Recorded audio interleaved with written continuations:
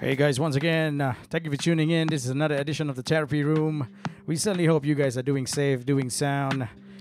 And of course, if you haven't already, head on down to our YouTube channel, subscribe, leave a comment, like. Let us know how you find the show. We're also on Facebook and Instagram as well.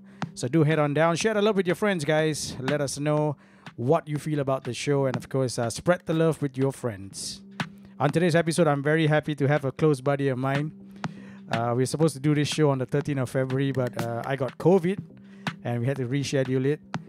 And today we've got the man in the house. So without further ado, I'd like to introduce live and loud right here in the therapy room. Please welcome Eddie, also known as DJ Small, right here in the therapy room, guys.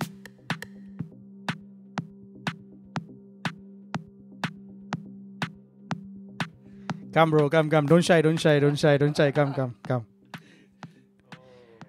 Bro, thank you very much for coming to the therapy room. I know we rescheduled this show, but you are here today, and we can't wait to hear you. I haven't seen you in the longest of time, right? There's only one rule here in the therapy room. We keep it real, we keep it raw. We just talk cock only lah, bro. Don't worry about anything. We have fun on the mic. We talk about olden day story and whatever not. My first question, bro, as always, what has been keeping you busy for the past, I don't know, man, how many months has it been since nightlife closed? Almost 2 years, right? What has been keeping you busy, man? A lot of time I spend more time at home, and also give me more time to be with my parents, and at the same time it's good also to step back and reflect what's going on and what have you done the past 1 year, 2 year with or without COVID, to see what is your next focus, or like what can I do next. But of course the COVID have also brought a lot of inconvenience. We cannot party, we got no music, drinking stop at 10:30. But, you know, it's just part of it. We just have to live with it. Yeah. So the name Small, I know you as Eddie. Let me share with you guys an interesting story, guys. The first time I ever met Eddie, I was refreshing his memory just now. I was a little kid, and I was booked to play in Attica 2 for a private party. Me and Milan. Milan, I hope you watch this show and you remember. And I brought my Scratch Breaks vinyl. And I stepped into Attica 2. And I think Thomas was the sound guy, right? Thomas was back then. And I asked him, I said, yo, man, is it cool if I use this side of the turntables? Because I just want to scratch a bit. He's like, yeah, go ahead. And while I was practicing Small, Eddie walked into the console and straight away shouted at me and said, yo, bro, what are you doing using my stylus? You don't have your own stylus, is it? Right? And I was shocked because I was a kid. It was there for me to use, so I just used only lah, bro. And then you were like, hey, no, if you want to use, you bring your own stylus and all that. So my question to you, bro, how important is this discipline? You think the younger generation know about all this? How important is discipline in the DJ booth? I think first of all, you probably need to know that every gear that you use in the club are all personalized to the resident DJs, giving the respect that you're walking to their booth. You know, it's just like you're going to someone's house. Hey, can you offer me a drink? Can I ask for a drink? Or, hey, bro, is it okay that I can touch your turntable? You know, and also being a DJ is also a good practice to bring your own headphones, bring your own gear, so that if anything go wrong, you would have a spare stylus or anything headphones or anything spare, like, you know. But this is really funny. Like, to me, most of the time I go for my own gigs, I will try to bring my own stuff. I will try to bring a pair of stylus. I will bring 2 pairs of headphones or anything that I have. But sorry, you. Bro, ever since that day, I shit you not, bro. I carry 2 laptops, I used to bring 2 Serato box around, bro. Because I worry that the club don't let me use. And thank you, because from there I learned. And now when DJs come without stuff, I feel completely the same way you do. Like, hey, bro, if you are turntablist, bring your own slip mat, your own stylus, everything lah. You know, back then I was young. I walked into it. I was like, hey, fuck it lah, just play only. So, bro, I need some history because I've never asked you this question before. Firstly, how did Eddie choose the name DJ Small? I think you're going to tell me because of your small size. But no, I'm sure there's a story behind it. And how did your journey start, man, bro? How did you go into music? Where did you play? What was your musical influence? Because everybody knows you from Attica to Zouk. You were at CMPB for a while also. I remember we did some events together. But how did this all start? And how did you eventually say that, hey, my name should be DJ Small, man. Uh, well, the whole DJ Small thing came out of the blue, and a lot of people know me as Eddie, and it's like, oh, that small guy, that small fella, that petite fella. I was also away from Singapore for a period of time. I spent almost 4 years in Beijing, and it didn't happen until I saw the Heineken Thirst DJ competition, and I'm like, hey, something interesting, like something that maybe I want to try or something. So it just occurred to my mind, like, because during that time, a lot of people were using all sorts of moniker name, DJ this, DJ that, whatever, whatever. So to me, it's just to be a little bit more different. So I felt like the small name is very significant. And previously, people like, who's that guy? Yeah, the Chinese boy, that fella, the small fella, right? So I always been described that way. And when I decided to join the competition, I was like thinking, maybe I should come up with a name. And I decided to use DJ Small. So at the same time, you probably represent all like, Singapore is a small country. You got this fella DJ, blah blah blah, etc. But also at the same time, it's just to bring something out of the ordinary. Like, wow, I didn't know that you were the fella. And a lot of people are like, who is this DJ Small? See, you keep people wonder like, who is this DJ? Or, imagine if Daft Punk is not wearing the helmet, everybody will know Daft Punk. It's something that identity that you create. So from then, I kind of like it, and I established that style. So how I got started was back then in school. We were in mobile disco. I hang out a lot with Andrew Chow. We grew up together, and we started from there. Our weekend gigs, playing birthday party or whatever, what's not. It didn't occur to me to become a full-time DJ until I completed my full-time NS. And the opportunity came when I got to play for the Warehouse full-time, and I was also working with Journey Promotion back then. So Warehouse was actually the first stop for me as a club DJ. Yeah. Then after that, you moved on to Etika. Is it? Etika was quite a long time after, because Warehouse was like still early in the 80s, 90s, and in between then we have other super clubs like Sparks, Fire, a lot more, Barracuda, Marina Bay, people that I work with along that line. Zouk was also starting to boom during that time in the early 90s. I also worked in smaller clubs, like back then in Muhammad Sultan, and we were talking earlier, like, all these Buddha Bar and East Side, all the Tache and everybody. Etika came only shorter, much later, like in the mid-year 2005, 2006, after the competition and everything.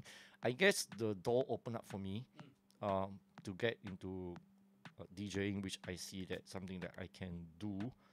I mean, winning the competition, everybody would love to win the competition, but it opened up the door for me, and then you just need to focus at what you want to do next. Yeah. We talk about DJ competitions, and recently Reactivate Asia had a DJ competition, and it's all changed now, bro. It's not like DMC, it's not like Red Bull Freestyle.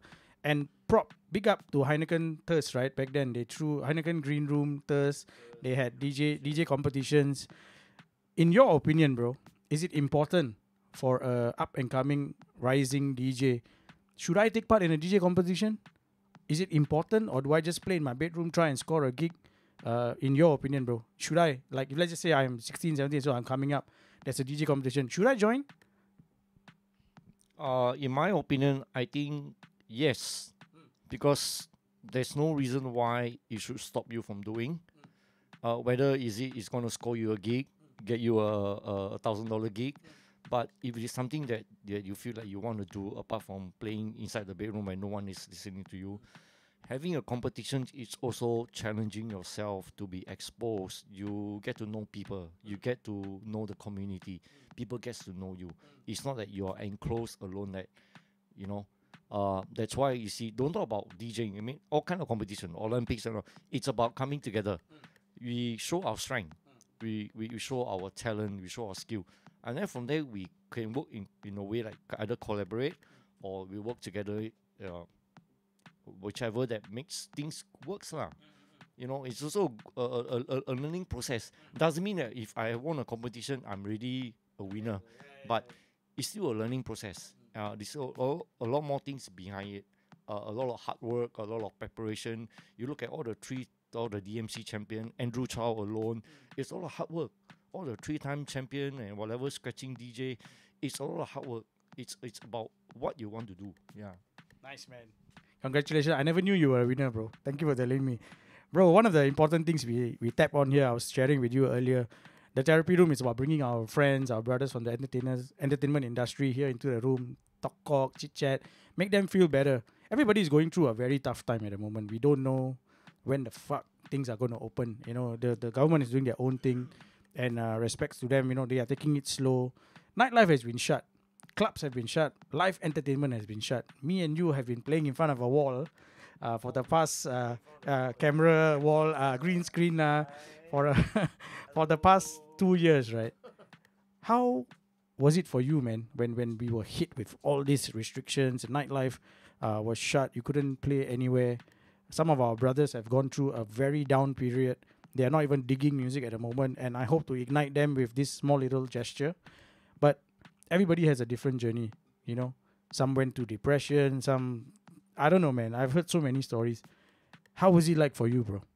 Uh, I think importantly is you don't stop there, because once you stop there, it's just like you feel like you're not gonna move forward anymore.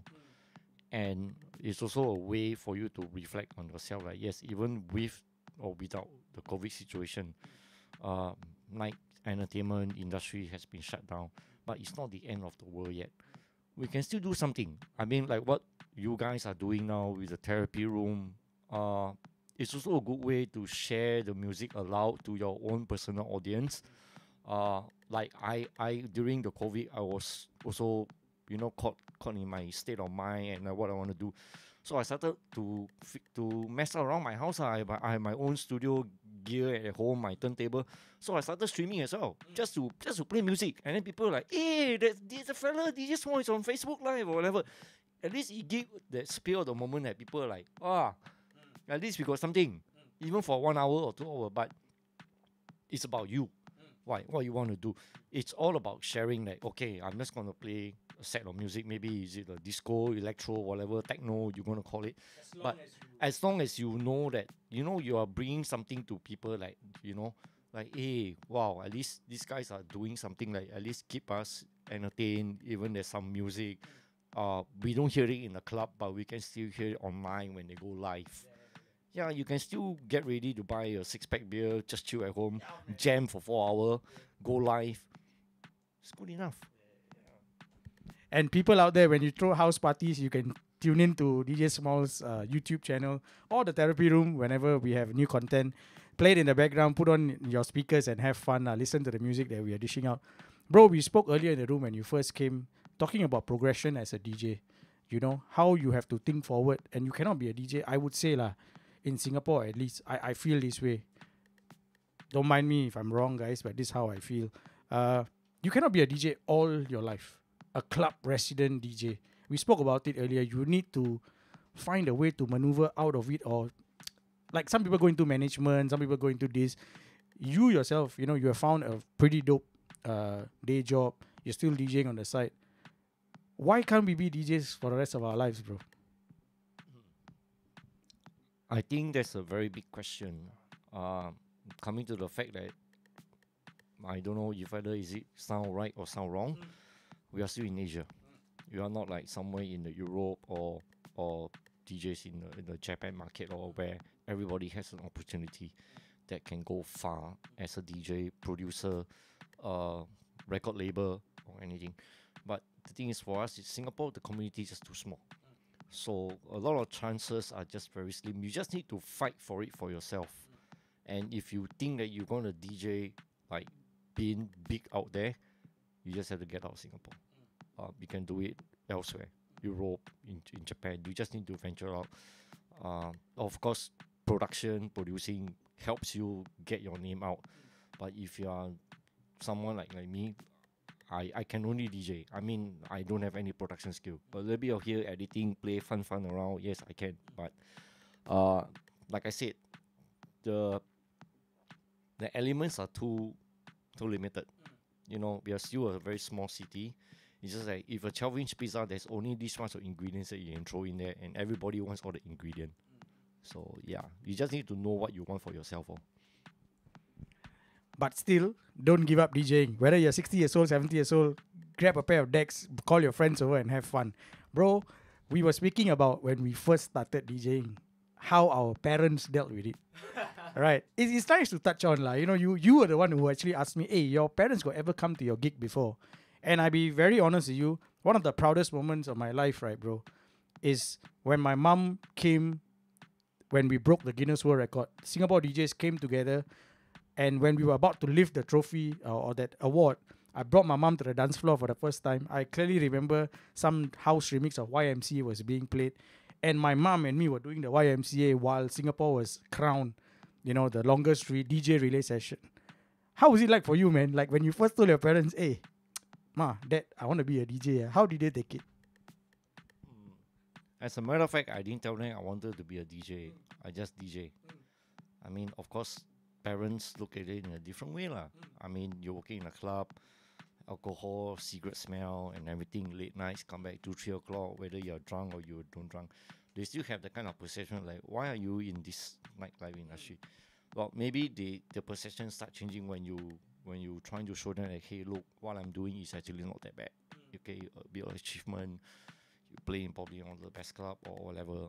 My mom actually ever go dancing in Zouk before. She went to Velvet before. My dad always like, oh, my son is always busy. He always go here, go there, travel to China here and there. Always all the gig and all.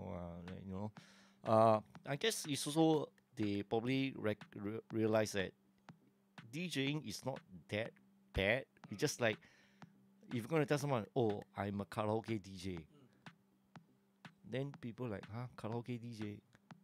Then what kind of job is that, karaoke DJ? Is it still the same, like you play music, you put music, alcohol, drunk? So as time goes by, they see what you do, right? Then they tends to understand. Yeah. If you had a kid and your kid told you, Dad, I want to be a DJ, how? Go ahead. If my kid will tell me, say, I want to go skateboard, go okay, go break a bone and come back. There always seemed to be a stigma around being a DJ. I mean, like when I joined, my uncles and aunties out there used to say, hey, this fella playing music for people wedding. You know, and if you become a steward, people will say, hey, you are a waiter in the skies and all. Everybody has something to say. Not even a banker has some. If you are a banker, they will say, oh, you're a banker, wanker, all this kind of nonsense thing. Bro, you have played in some of the biggest clubs in Singapore, in the world. Eddie, as DJ Small, has created a legacy. Moving forward, bro, what is the plan? Let's just say 5-10 years from now, musically, where do you want to see yourself? Well, this is something also quite big. Because the thing is, for DJs, if you are a DJ, whether is it now, before or after, the only main thing important is to keep on playing music. Whether regardless of what's going to happen, whether do you get a gig or do you not get a gig, or if you're asking me, yes, I will still continue to play. If there's opening gig, I will still look forward to travel to play some nearby cities, you know, and yeah, to get in touch with all my friends over the world, like, you know, some of the nice people that I worked with before, even locally, to see them, and, you know, even just to collaborate, to come out to do something. Nice. Yeah, because it's in you. It's just like you're just telling the kid to stop playing, the kid cannot play anymore. So for DJ, I think we just have to be out there. It's about playing music. It's how can we do it? That's about it. Yeah. Also, bro, I feel that we should be relevant. You know, people should know who you are. If you stop playing music, right? I mean, in future, there are a lot of people there just waiting for a gig to drop in front of their laps while they are not doing anything. They are not streaming. They are not digging music. So I feel like relevance is very important. You know, you need to be relevant. You need to be on social media. Now that's the trend. We were talking about it earlier. Back then it's just SMS. Hey bro, I'm playing here. All the DJs gather together at Muhammad Sultan. Bro, I haven't heard you in the longest of time. The last was we did an event. I cannot say which event is it due to NDA regulations. But yes, I managed to share the decks. Social distancing. But I managed to jam with you, and it was weird because I was tasked to play like a EDM, and you were playing house, and you rocked it, bro. Right after me with whatever you did. What can we expect from you today in the therapy room? Did you plan a set for the therapy room? Um, I didn't really plan a set for a therapy room, but I just go through some certain playlists of what fits well, and also to look into playing something a little bit different. And as you know that we hasn't been playing much out for the past 2 years. Uh, a lot of people probably didn't get to hear different kind of genre of music apart of what they hear from the radio. Or they hear like, oh, I haven't heard this DJ play for so long. Why is he playing something different? But that doesn't make me change. It's just you just have to be diversified a little bit with your music selection. And as long as it's not something that's too out of the way of like, you just need to understand the concept like, okay, therapy room, what I'm gonna do. Am I gonna do house, techno, rock, or hip hop, R&B, or whatever? So I just find something that is smoothing, nice, like maybe riding, and not too hard on people. And yeah, so I had a hard time selecting my track as well. You had more time lah. We gave you a 1 month extension lah because we cancelled the show, right? But bro, thank you very much for coming by to the therapy room, man. We can't wait to hear you. I'm sure guys on our Facebook Live can't wait to hear you. And if you watch the YouTube Live as well, your friends will share this. And of course, I hope they leave a nice positive comment. And I hope you drop the track list in our comments as well to let people know what you're going to play. So without further ado, guys, live and loud right here, introducing a very close buddy of mine, Eddie, also known as DJ Small. Before I bring him on set, if you haven't already liked us on our Facebook, Instagram, and YouTube, do it. You're also on Instagram. You're also on Instagram, Facebook, YouTube as well, right? And you do like some live streams. You want to share with us? Yeah, I during the COVID, I was also just messing around, learning how to stream. So I have my own Mixcloud page that I try to put some music out on a regular basis, even though we are not playing out. But at least it gives you a chance to express yourself, that you can share music to a general audience. I started a YouTube channel. It's called Small is Big. Some of my previous live stream is also there. And yeah, that's about it. Nice. Yeah. Do support Small is Big, right, on YouTube. Do support, of course, do support us as well. This video that you see at the end will be posted both on our socials. So thank you for the support, guys. Right about now, live and loud right here in the therapy room, bringing on my buddy Eddie, also known as DJ Small, live and loud right here in the therapy room.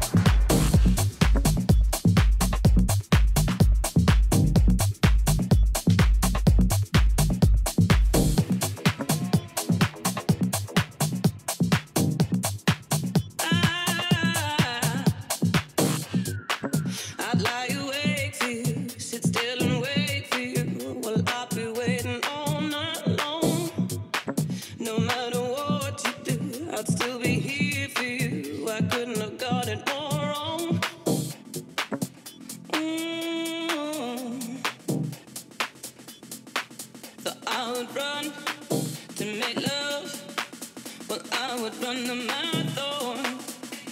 I'd even turn an iron on.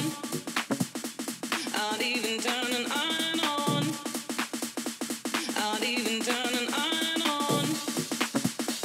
I didn't really know what the point of love was.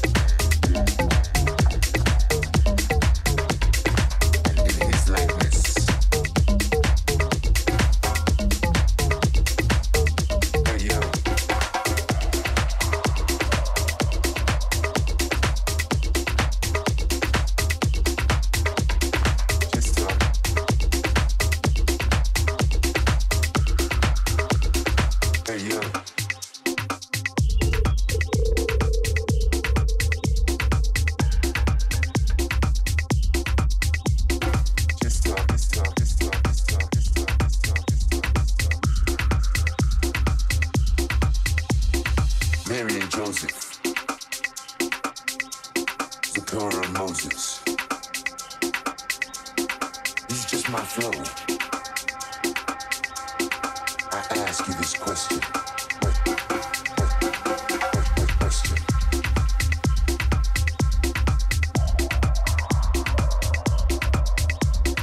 Now life is a real long story.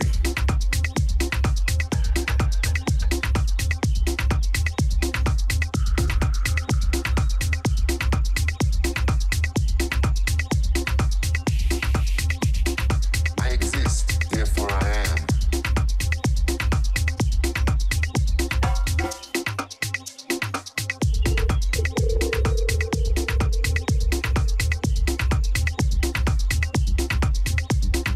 No instructions. So what's the plan? Plan, plan, plan, plan, plan, plan. Plan, plan, plan, plan, plan, plan, plan, plan,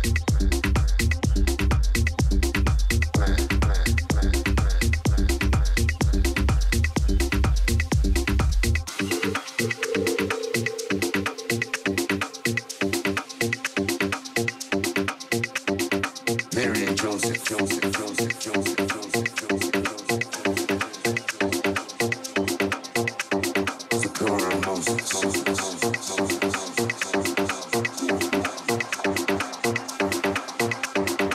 roots of the tree,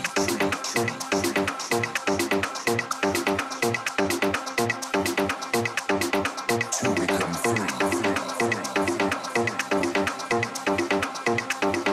This is just my flow.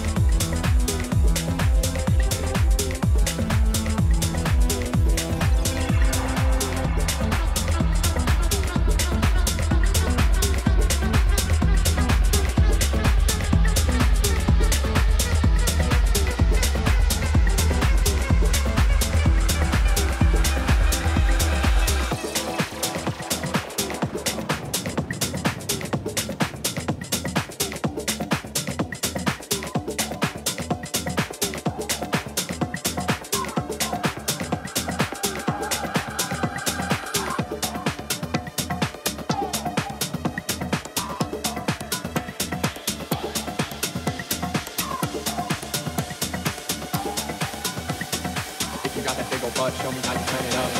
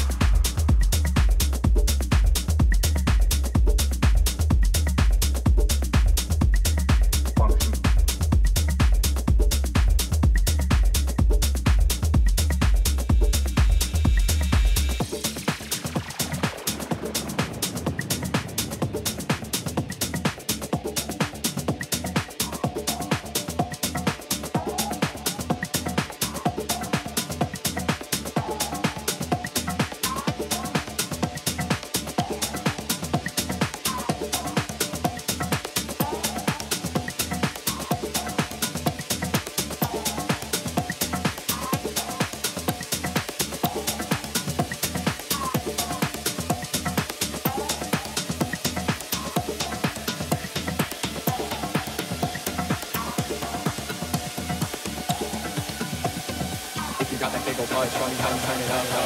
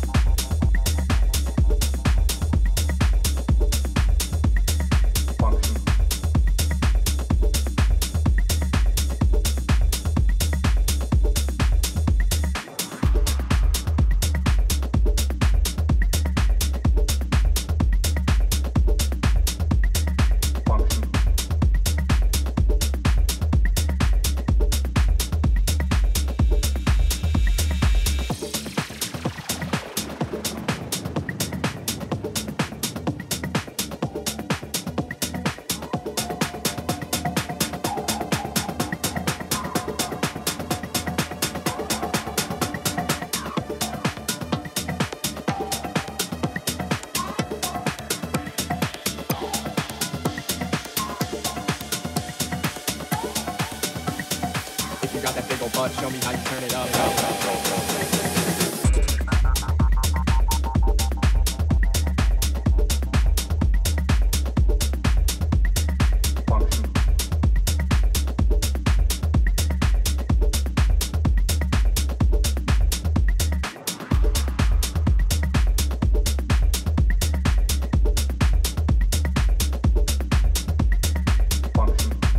Hey guys, once again, thank you very much for tuning in. That was the sounds of my buddy Eddie, known as DJ Small. He's also got his own YouTube channel, so do support. If you haven't already, head on down to our Instagram, Facebook, and YouTube. Do like, subscribe, share the love with your friends, guys. Till we meet for the next episode, stay safe, stay sane. Peace out.